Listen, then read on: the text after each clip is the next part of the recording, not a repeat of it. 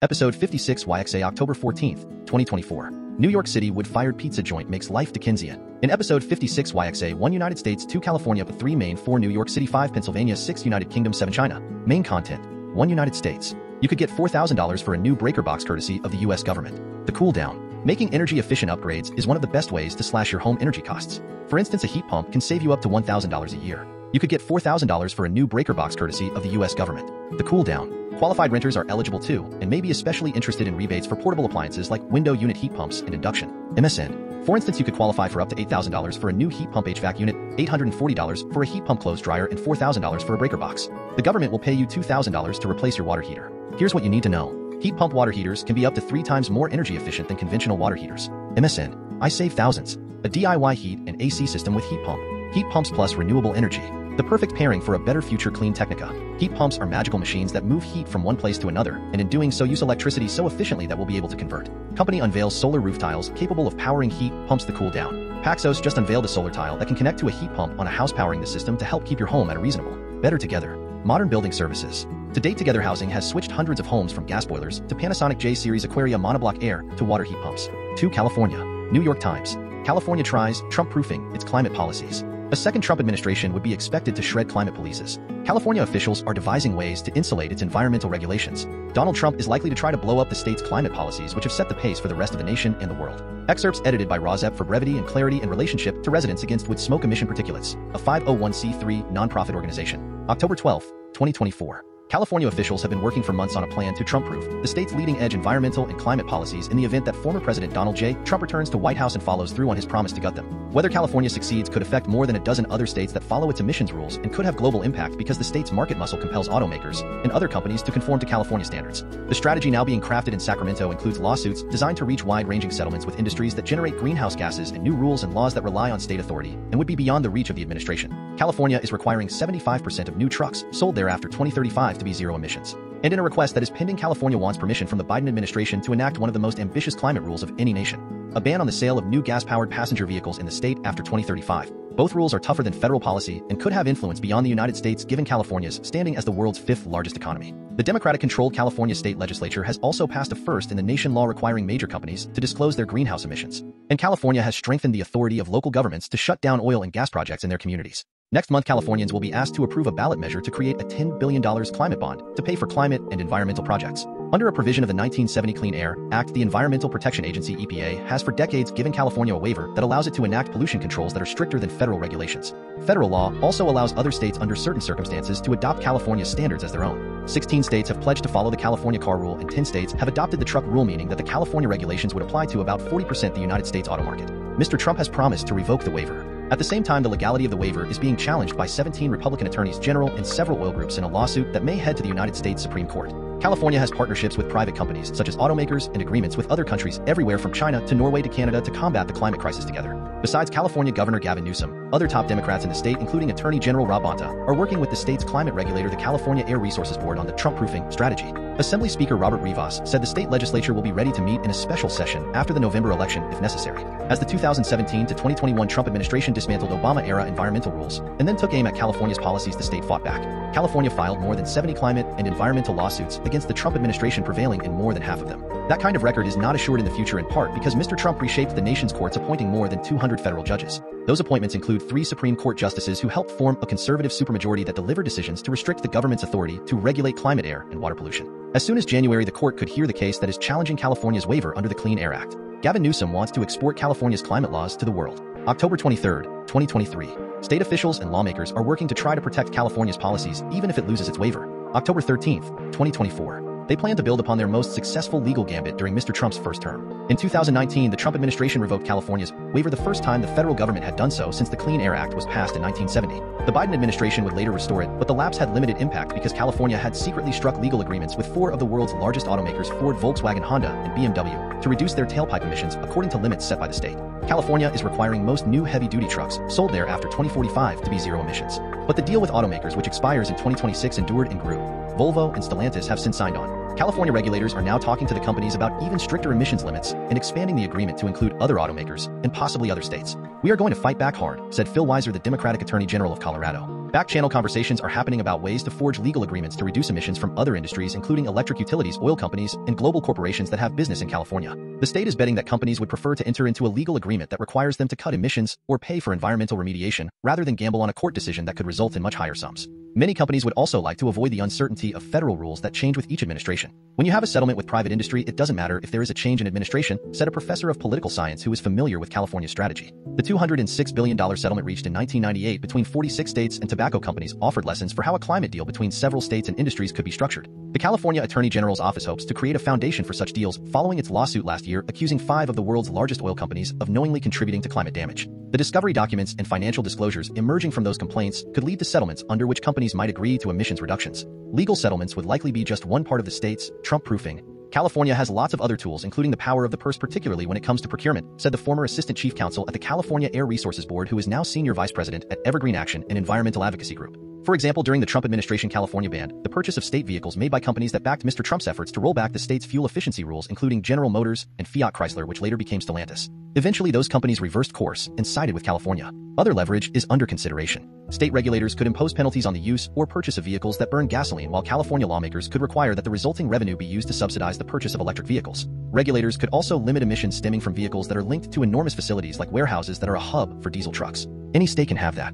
It doesn't need the federal waiver. California influenced the European Union, which is mandating EV-only auto sales after 2035 and truck sales after 2040. The province of Quebec in Canada has linked its carbon dioxide cap and trade market with California's. Quebec used revenues of their cap and trade to pay for incentives and chargers for electric vehicles, which now make up nearly 30% of new car sales in the region compared with 8% in the US. Without the carbon market and the linkage with California, we wouldn't be able to achieve this in Quebec, said Quebec's environment minister. And no matter the result of the federal election, California is our partner. 3. Maine. How much money has been spent subsidizing heat pumps in Maine? The Portland Press Herald. Maine had provided rebates for the installation of 104,000 pumps.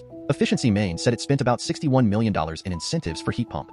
4. New York City. Upper West Sider says smoke from wood-fired pizza joint makes life Dickensian. Gothamist. Excerpts edited by RAWSEP for brevity and clarity and relationship to residents against wood smoke emission Particulates, a 501c3 nonprofit organization. October 13, 2024. One neighbor said, "The thickness and the oiliness of the soot and the smell that comes out of this chimney is like nothing I've ever experienced." Since 2017, the wood-burning restaurant's next-door neighbors have sent cease and desist letters to the pizzeria's owners, petitioned City Hall, and complained to 311, their local city council member, and to Community Board 7. Some of the apartments are roughly 20 feet away from the wood-burning restaurant's chimney. The New York City restaurant owner said his business is compliant with the emissions rules that went into effect in April. A device reduces particulate matter by up to 97% by cooling down hot, dark smoke and turning it into water vapor. The restaurant owner said that there has been a scrubber in the Upper West Side chimney since the restaurant opened in 2016 and it's running 24/7. He added that he is in the process of switching to natural gas for his pizzeria. RAWSEP view. It seems the following New York City article statistics about pollution are different from RAWSEP statistics because they are about CO2 pollution, not PM2.5 particulate pollution. The article states that burning wood creates 2.5 times as much pollution as natural gas, and burning coal produces roughly double the emissions of natural gas. RAWSEP assumes these statistics are about CO2 emissions only. RAWSEP view is that wood burning is 90% PM2.5 particulate matter of 2.5 micrometer size, the perfect size to infiltrate the human lungs, setting off a cascade of human health problems and early deaths. Wood burning emits 2.8 times the PM2.5 and CO2 as coal burning. Wood burning emits 450 times the PM2.5 as the fossil fuel natural gas burning. These statistics from RAWSEP are based on testing of the cleanest burning indoor residential wood stove in the United Kingdom, the eco-design indoor residential wood burning stove. Back to the New York City article excerpts. Areas immediately located around wood burning restaurants have higher concentrations of pollutants. The regulations that went into effect last spring are meant to address this localized pollution. Several complaints on the Department of Buildings website regarding smoke from the New York City restaurant named in this article and another restaurant in the building were deemed unfounded by an inspector. Those inspections occurred before the new emissions regulations went into effect. A Department of Environmental Protection spokesperson confirmed an inspector issued a violation in June of the air code to the business, which was attributed to possible failure to maintain the filtration system. Public records show the fine was $1,600. Follow-up inspections in recent weeks found the eatery was in compliance with the rules, but some neighbors are still smelling smoke. Comments from those neighbors include, "I have had to replace 2 sofas and 3 rugs due to soot contamination, as well as all of my windowsills, and this year I decided I cannot open my windows. Except for early mornings, the pollution is just too great." RAWSEP view. A commenter agreed with RAWSEP that the emissions were for CO2, not PM2.5. The comment from Tasha 13 hours ago. "I'm glad to see this getting coverage. Wood-burning restaurants are horribly polluting and are a serious health hazard, even with scrubbers. I feel so sorry for these neighbors." It should be noted there seems to be some confusion in the article between CO2 emissions and particulate air pollution, which is the actual issue here. The statement burning wood creates 2.5 times as much pollution as natural gas. Burning coal produces roughly double the emissions of natural gas does not refer to air pollution. A regular wood stove in a home emits well over 400 times the amount of particle air pollution as gas. RAWSEP says 450 times. A commercial wood-burning oven like this would emit far more. It would be helpful if the article could be corrected to clarify that. Another commenter says, Deb/11 hours ago. Can't they give them air purifiers for their apartments? They work pretty good. RAWSEP view is that you should try prevention and not burn wood to begin with. There are clean alternatives for home cooking such as electric stoves in 2024. Seasoning with a variety of spices can make pizza delicious, and the black smudges on wood-fired pizza could be kitchen floor droppings as easily as they could be wood ash. Wood ash is not inherently delicious, but cravings for eating dirt have been documented. Understanding pica. Children and pregnant women are most likely to have episodes of it. Dirt and chalk are the substances most commonly eaten by people with pica. Some people think pregnant women do this because they're not getting all the nutrients their bodies need, but the cause isn't known. Another comment on this article. 23 hours ago. That's like when other buildings burn the trash, but that's only occasionally. This is all day long. It's terrible. How did it get approved with no expensive scrubber filter system? 5 Pennsylvania. Profiles in clean energy. Once incarcerated expert moves students into climate solution careers. AP News. In a converted warehouse in the poor zip code in Philadelphia, students are learning to work on older homes, improve the heating and cooling. 6 United Kingdom. Labor advisor Mark Carney lobbied Reeves for heat pump subsidies. The Telegraph. Mr. Harpin said, "We want to offer a heat pump rental model over 15 years. The number one hurdle that we've got is persuading the government to change." Labor advisor Mark Carney lobbied Reeves for heat pump subsidies. MSN. Former Bank of England Governor Mark Carney lobbied ministers to relax rules on heat pump subsidies to benefit the asset management business. World's first air cleaning tower. 7 China, India, the Netherlands, Poland, and South Korea smog-free towers. RAWSEP view. Just don't burn wood or don't burn solid fuel stubble in farmers' fields to begin with. There are clean alternatives to indoor residential wood burning, using electricity such as heat pumps or electric stoves, for heat or cooking. RAWSEP's choice of best excerpts from the Wikipedia article below. There are air pollution experts who view smog filtration tower projects with skepticism. For example, Professor Alastair Lewis, science director at the NCS, has argued that static air cleaners, like the prototypes in Beijing and Delhi, cannot process enough city air quickly enough to make a meaningful difference to urban pollution. He said that it was easier, unbalanced opinion, to come up with technologies and schemes that stop harmful emissions at source, rather than to try to capture the resulting pollution once it's free and in the air. Noting that the Delhi tower would be powered by, mostly, coal-fired electricity, dubious discuss. Sunil Dahiya from India's Center for Research on Energy and Clean Air has commented that, so we will only be adding to pollution elsewhere in the country. According to The Times, environmentalists said that given the city, Delhi's size and the scale of its pollution, 2.5 million smog towers would be needed to clean its air. As a refutation, the objective is not to clear entire Delhi's air. It is to create special zones where people can breathe, the engineer in charge of the project said. Excerpts edited by RAWSEP for brevity and clarity in relationship to residents against wood smoke emission particulates. A 501c3 non-profit organization, the world's first smog-free tower was built by a Dutch artist and was unveiled in September 2015 in Rotterdam, and later similar structures toured in Beijing and Tianjin, China, Krakow, Poland, and Anyang, South Korea. The 23-foot tall tower uses patented positive ionization technology and is expected to clean 30,000 cubic meters of air per hour. First-generation SALSCs, Xi'an. In 2016, 330-foot tower has been built in Xi'an, Shaanxi to tackle the city's pollution. It was funded by the provincial government and cost $2 million. The running cost is $30,000 per year. A 60-meter urban chimney is surrounded by solar collector. This project was led by a chemist at the Chinese Academy of Sciences. I like to tell my students that we don't need to be medical doctors to save lives. If we can just reduce the air pollution in major metropolitan areas by 20%, for example, we can save tens of thousands of lives each year. I hope that people will realize that this is a really effective and cheap way to solve the PM 2.5 problem. In the case of India, their population is more packed together, so the towers will be more effective in mitigating PM 2.5. At least during the next 10 to 15 years, they can use them to provide relief to residents while they invest in clean energy technology.